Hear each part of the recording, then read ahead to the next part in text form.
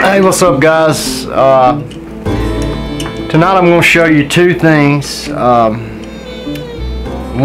is how to make your own eye-to-eye Prusik or split tail, whatever you want to call it.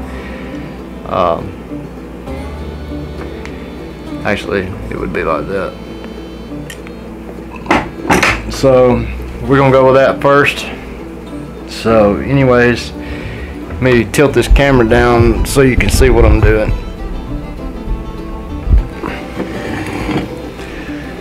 So you're going to pull.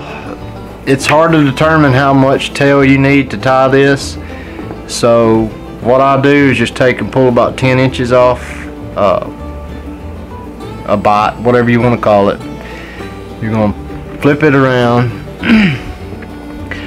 Let me get over here where I can tie, where y'all can see it. You're going to flip that around, come under. You're going to tie a double fisherman's knot in this. Under. Let's see. Back over, back up, and then you're going to go back through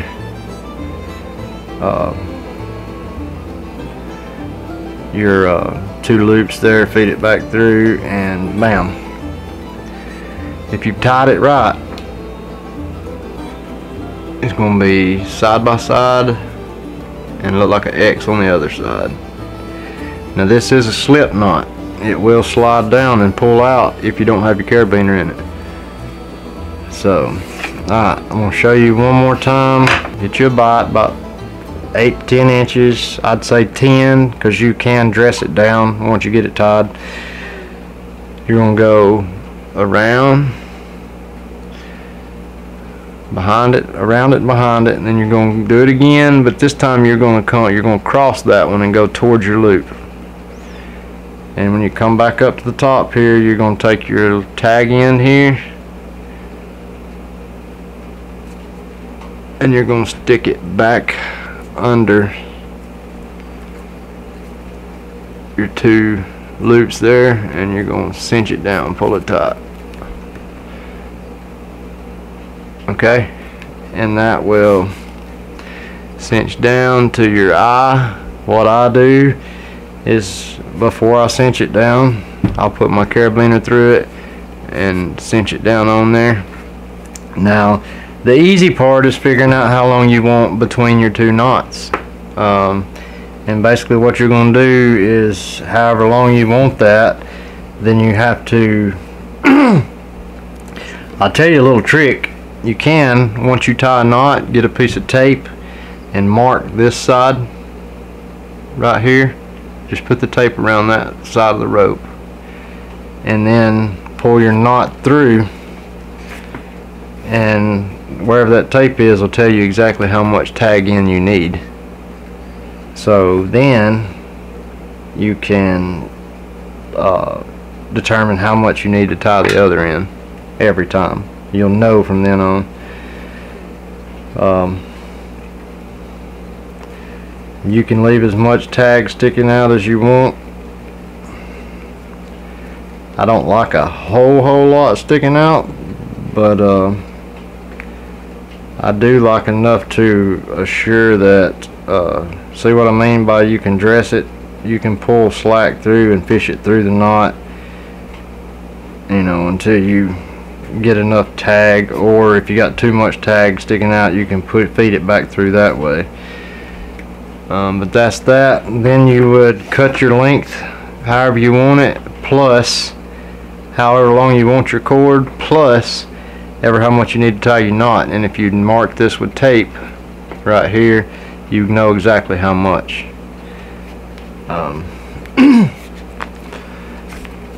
Matter of fact, how about I just get a piece of tape and show you? Or you can just use a pen instead of the tape, you know. So what you're gonna do, like I said, pull you off some a bottle line, flip it around, back behind, back over towards your knot and up, and then tuck the tail through like so. Dress it, slide it down, and you know, that's about how much tag end I leave sticking out, tail I leave sticking out. You can make it longer. If you leave this longer, you can always this can be adjustable. You know, if you leave a longer tag end sticking out here, then if you need it longer, you can retie your knot, and you've got extra length there to make it a little longer if you need to. But anyways, once you get your knot tied and you figure out how much rope you need, you can just take and mark it right here on this line right outside your knot. Pull your knot through, and then there's your mark, so you know you need that much rope, so you can measure that or whatever. And you're going to cut ever how long you want this cord, 15 inches, 16 inches, whatever, and then add that much rope to it. Now, continuous loop Prusik, you're going to do the same thing, but you're going to do it like you're joining two pieces of rope. You're going to use a double fisherman's knot. So fisherman's knot, they use it to tie a line together. Basically all you're doing is taking a piece of rope and just connecting both ends. So you're going to go around, back over, back up, and then through there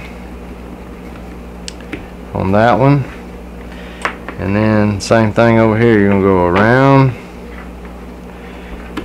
back over, back up, and then through on this side, and then there's your knot. And what you would do once you get them tied is you would just boom, slide them together, and now you have a continuous loop. Now this will not be easy to get out once you cinch it down, so don't cinch it down until you know you got it where you want it. Because as you apply pressure, it bites more and more and more. Around,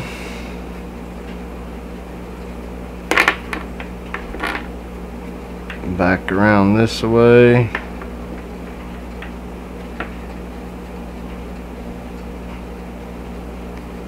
sorry, back around this way.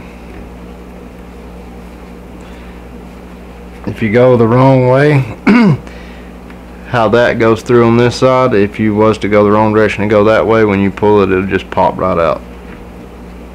There's that. And then on this side, same thing. You'll take your opposite line, you'll take the line that's feeding through, and you'll tie the same knot going this way. Go around, back towards that knot, back up, and behind. Make sure you go behind this line right here. Cinch it down, bam, pull them together, and there's your Prusik, continuous loop Prusik.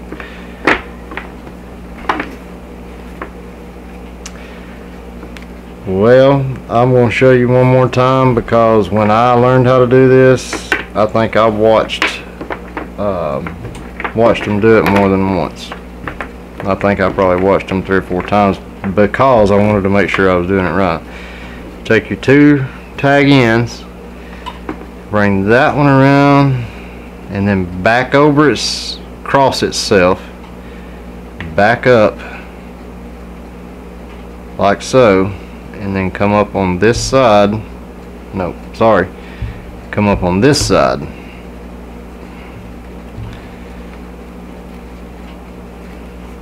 back through, so that your tail is going the same way it was before you wrapped it.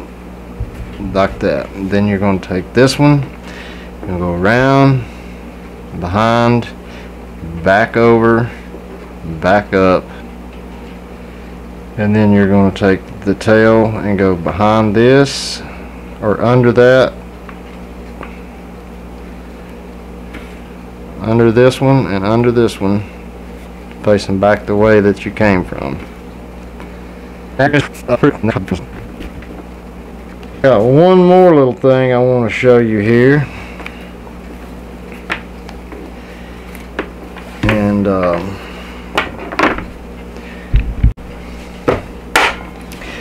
alright, the next thing I wanted to show you is a DIY Prusik tender, or a poor man's Prusik, poor man's tender. The first thing you need is a key ring, and it doesn't need to be one of these little flimsy winky dinky things. It needs to be one of those, the real old school kind of heavy duty one. And you're gonna have that and some paracord. And what you're gonna do is you're gonna basically, they think they call this lashing. So what you're gonna do is you're gonna basically kind of figure out how much you're gonna double it over, like so, and you're going to take that and lay it down. You're going to kind of fit it around your ring and see how much you got there. You're going to need a little bit, you're going to need enough to go all the way back around, almost pretty much back to itself again. And then what you're going to do is you're going to hold the short end here, and you're going to leave your short in there. You're going to start around here, wherever your loop stops, right here. Basically where they meet right there. It ain't got to be perfect. And you're going to take your short end of rope here, or your long end of rope here, or paracord, and you're going to start wrapping it around the keychain and the paracord. Just start wrapping through the keychain and through the around the paracord.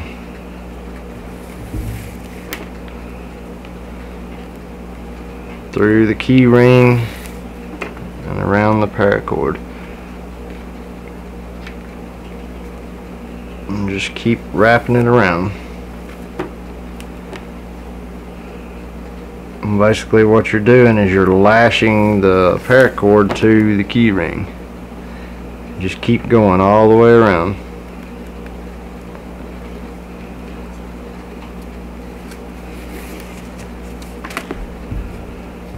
And you want to do this, you know, pretty good, pretty tight. Keep your loops as you're wrapping it, keep it, you know, tight up against each other.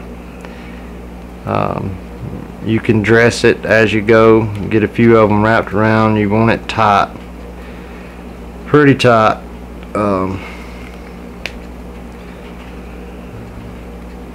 And just keep wrapping. Like I said, you want to get it as tight as possible. You can, you know, wrap a couple and then kind of go back and tighten it up, whatever is best, easiest on you.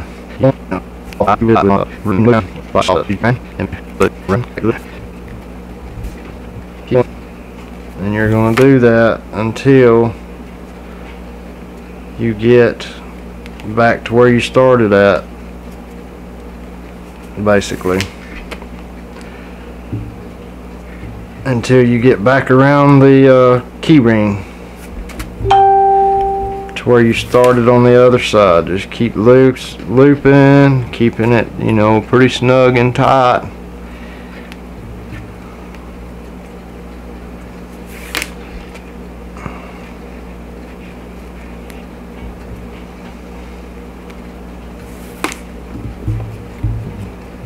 that right there.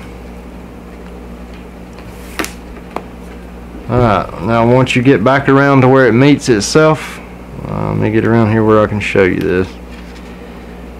Once you get it back around to where you've got it lashed all the way around to where it meets itself like that, this is the starting point and this is the end point.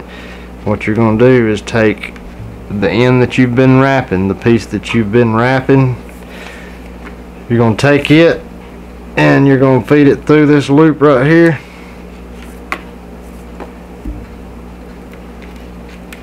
Just like so. And then you're going to take the opposite end. So you feed the end that you've been wrapping, you feed it through that loop that you had there. Feed it through there. And then you're going to take the opposite end and you're going to pull it like that.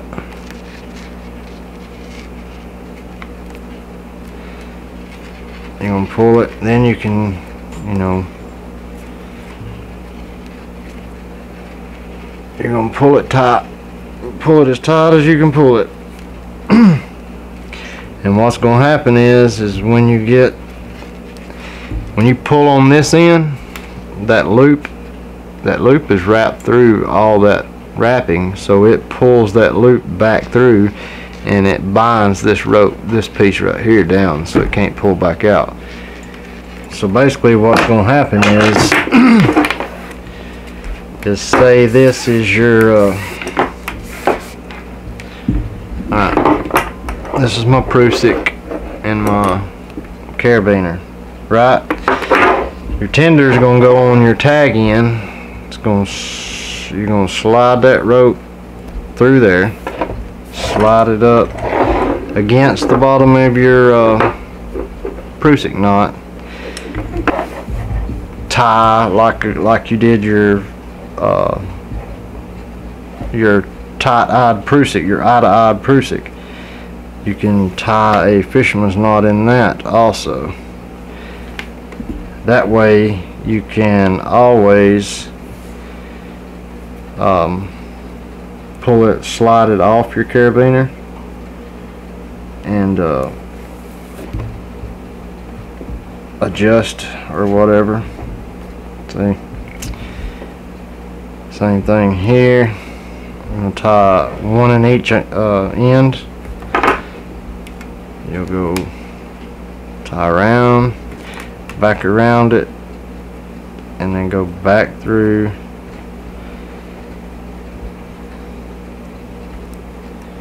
your loops there, just like so.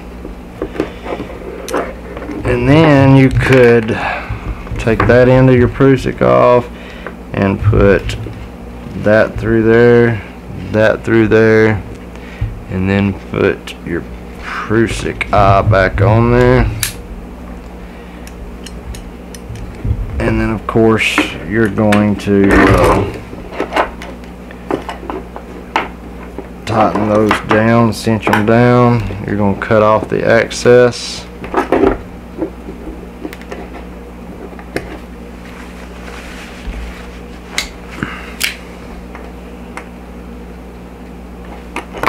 Make sure you got it the right length first before you go cutting it off. And what you want is to be able to, you want to hold this, and when you pull up on this carabiner, it should slide your Prusik. If you don't have that Prusik tender on there, let me show you, it won't slide up. But if you have that Prusik tender on there and you pull on that carabiner, it slides it right up. So that is how it works. And you have your Prusik tender on there. Do y'all think you got it, or what you? That's how it is. That's how a homemade Prusik tender with a homemade or a hand-tied tie-dye. Once you tied that fisherman's knot on there, like, you can come back and cut that off. Cut that off. Singe the ends. You always want to singe the ends of your paracord, your climbing rope, your Prusik cord, whatever. If you don't, the outer shell will separate from the, it will slide, it will milk itself down.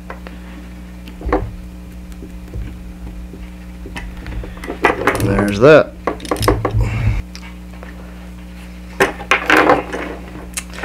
That actually probably wouldn't hurt for that to be just a tad shorter. Your Prusik, your tender tails, the tails of your Prusik tender, it wouldn't hurt for those to be a tad shorter.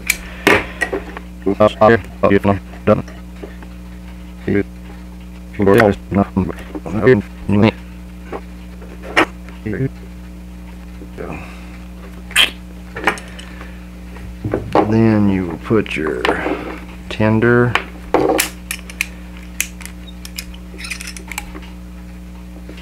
tag through, then your, see, it's a little shorter. That way you don't have as much play in it when you are wanting to move your knot. It works so much better. Then when you set back down, it just falls. Even though that's much shorter, it'll just slide down the line until you need to adjust, and you hold this right here and you just pull.